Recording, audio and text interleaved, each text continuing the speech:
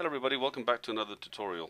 I would like to thank um, John Lowe, who correctly identified a flaw in the design of the Union Jack, and this is one of the reasons I'm redoing it. So this time I'm redoing the design, but I'm going to add some features that hopefully make up for the poor design, and hopefully we learn a little bit more. Well, I've certainly learned more. I hope you learn a lot from this tutorial as well. So let's begin, shall we? So before we do anything, I think it's best to calibrate the colors that we need, and these are the two colors that we're going to be using for the Union Jack. So it's this red, which is Pantone 186C, or you can use the hex code as you see here, and we've got the blue, which is Pantone 280C, again with its respective hex code. So if you'd like to jot that down, press pause while you do that, and then we can move along. Great. So I'm going to start off from scratch without anything this here. So Control N. I'm going to copy the colors that we need, and I'm going to drag them down here to my workspace palette. So I've said this before, a useful feature with Corel Draw is that it starts collecting all the colors that you use, but if not, you can simply drag them down here.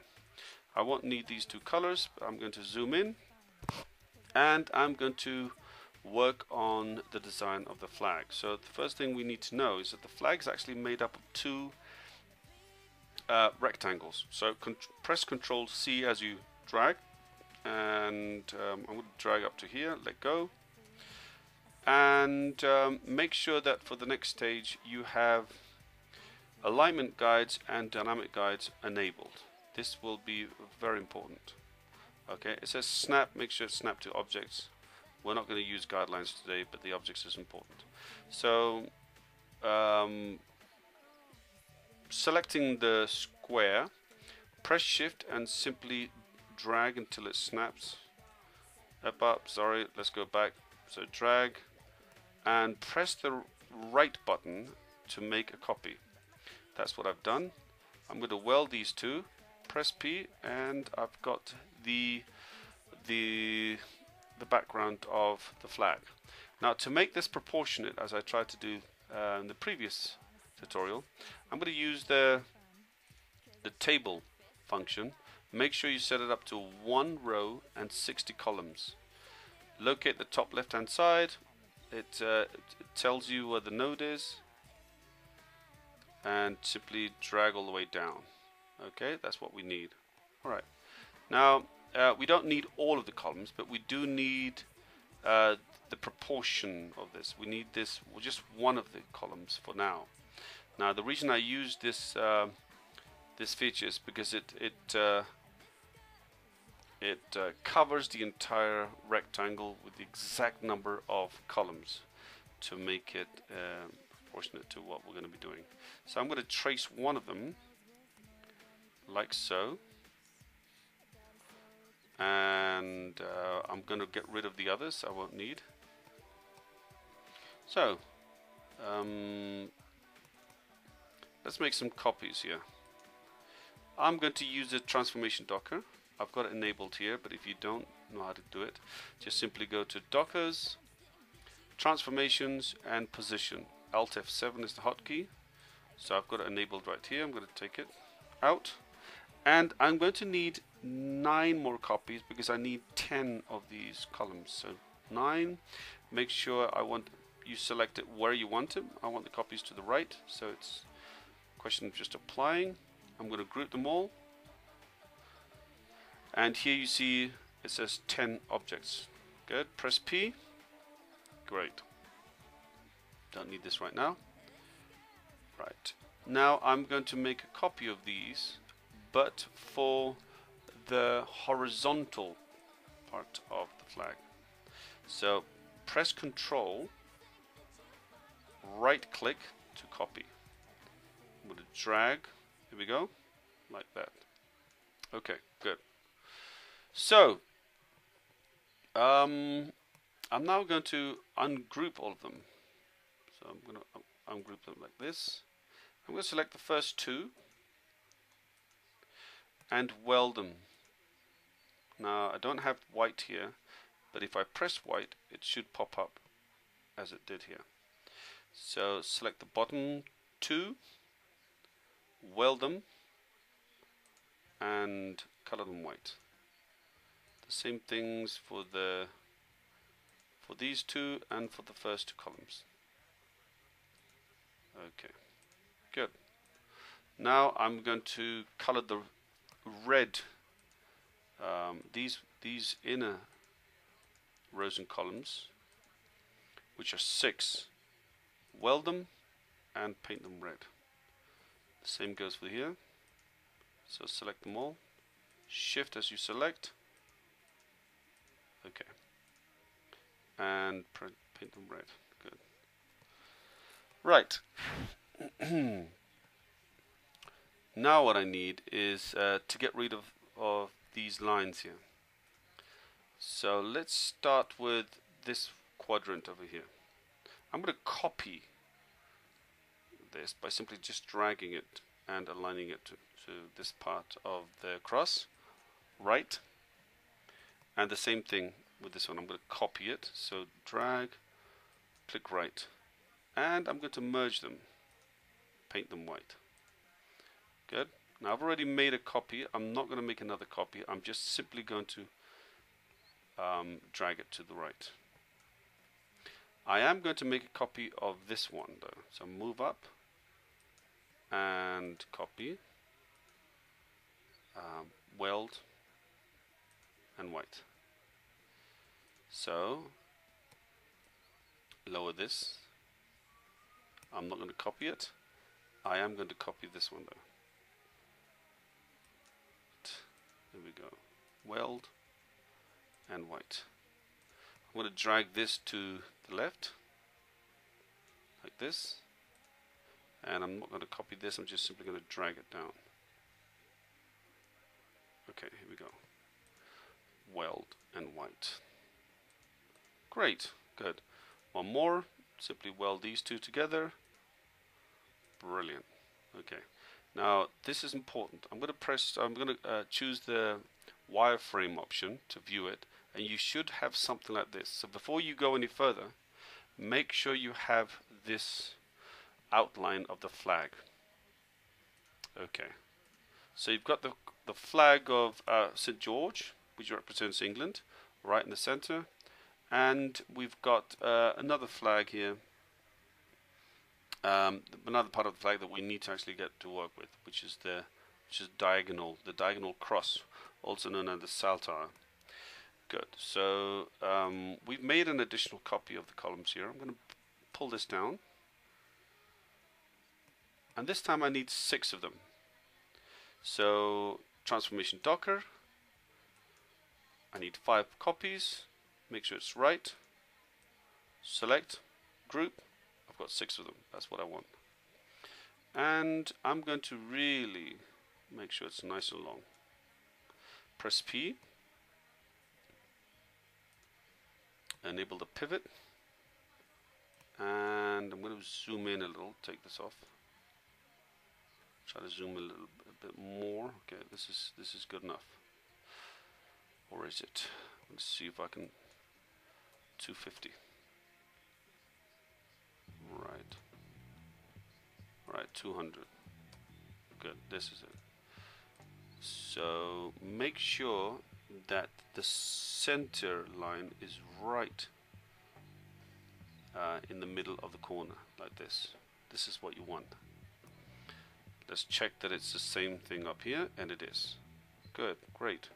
So I'm going to copy this, copy, Control C, Control V, and simply mirror it. Alright, now why is this behind? Control, page up.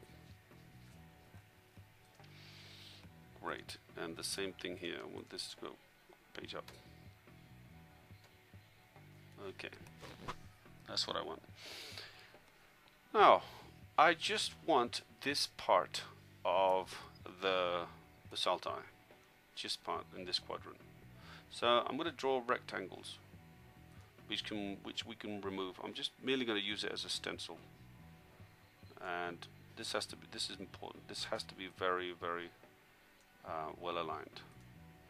So just make sure it snaps, and the same thing here. Make sure it snaps. Great.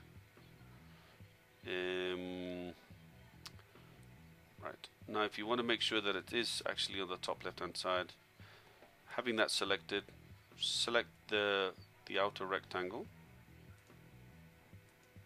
okay, like so, and press top and L for left, so TL, top left. Good. If you're satisfied with the actual size and alignment, make copies of it. So you see how useful it is when it snaps. But anyway, I'm going to align it. I am going to make sure that it's lined. So this is B for bottom, left, L for left. This is again shift, the outer rectangle, bottom, and then with B, and then press R for right. But I think it's okay. Top and left. Sorry, top right. Good. Now what we want is just simply this part. So I'm going to select the square, or the rectangle rather, and then select one of the diagonal crosses, or diagonal part of the cross, and simply intersect. The same thing I will do with these ones. So intersect is this one. Okay, intersect and intersect. We won't need this part or this part of the cross, so I'm just going to take it out. And we won't need these rectangles anymore, so take them all off. Okay. Right. Now here we're going to ungroup them. Ungroup everything, and here ungroup everything. Okay. So you should have something like this.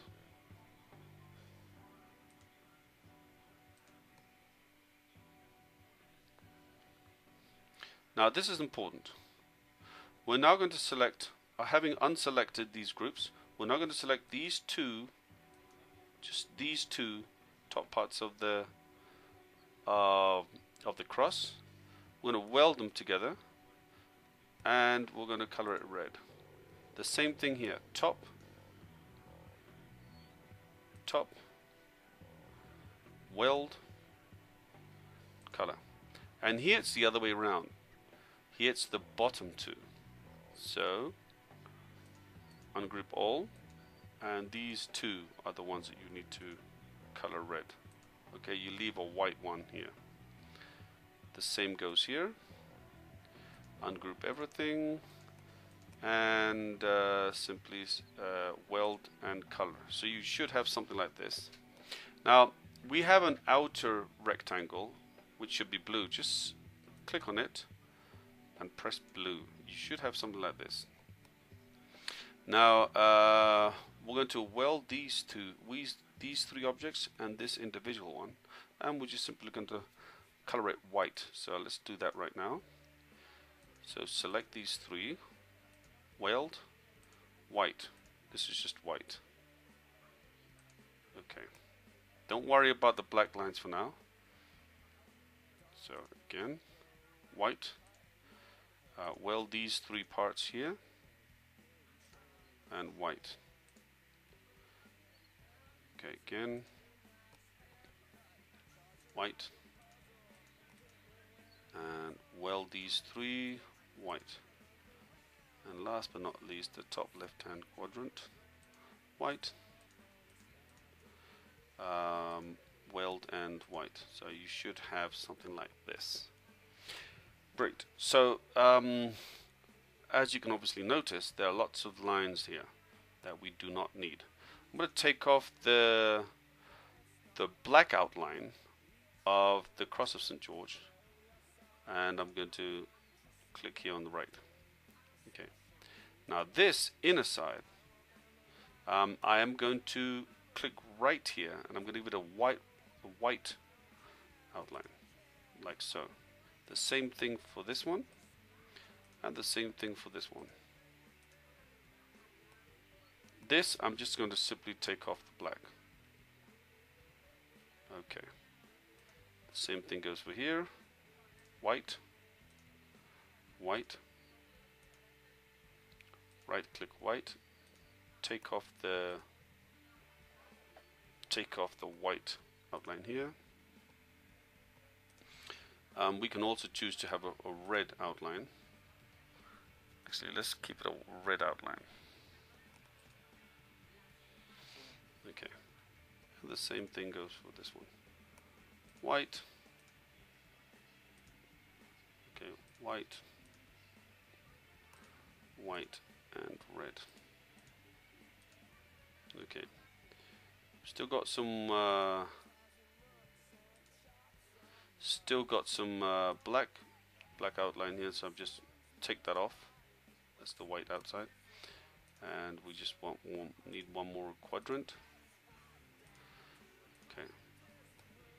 Now you can choose to weld them, but I have seen that welding it is a bit of an issue because it leaves some sort of marks, some lines here if you weld them. And there are ways to go around that, but I'm not going to go into that right now. We don't really need them. So wireframe, and we have everything nice and aligned. You see these lines? That's what you want. Okay. Enhanced, and there you have it. You should have something like that. Okay. Well, I hope you liked the tutorial. This is the first stage of the flag. So I hope you watch the next one. Any questions or doubts that you have, please let me know. Drop a line, and don't forget to subscribe if you're a new viewer. Okay. Thank you very much. Bye bye.